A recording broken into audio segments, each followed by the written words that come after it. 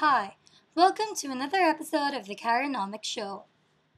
Let me introduce you to another concept in macroeconomics called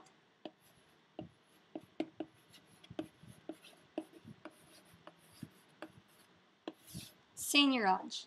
Now, what is Seignorage? Seignorage is the ability of the government to raise their revenue by printing more money.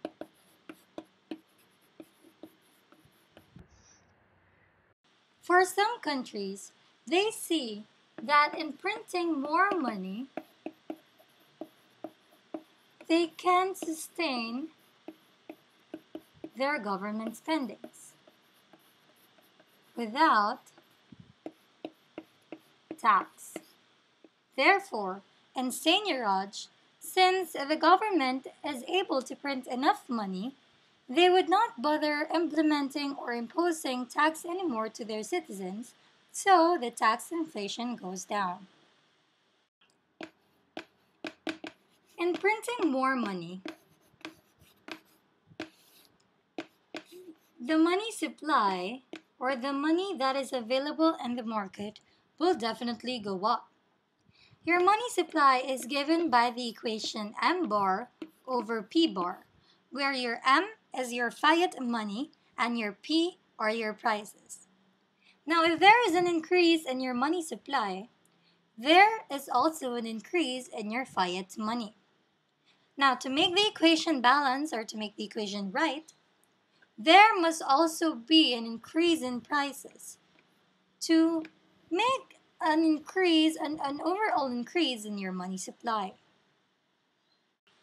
If we can increase our money supply as easy as that, why can't just the government implement Seignorage and print more money? Well, we have to do some weighing of the pros and cons in here. One of the advantages of Seignorage is that it is the simplest way for the government to acquire money. It is also politically easier. It also makes up for the government's inefficiencies. And lastly, it is the easiest way for every government to pay its debts. On the other hand, the greatest disadvantage of Seignorage is the inflation it entails. Inflation in the long run leads to financial instability.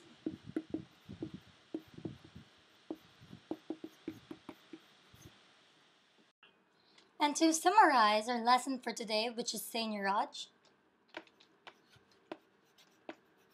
Seignorage, again, is the ability of the government to print money.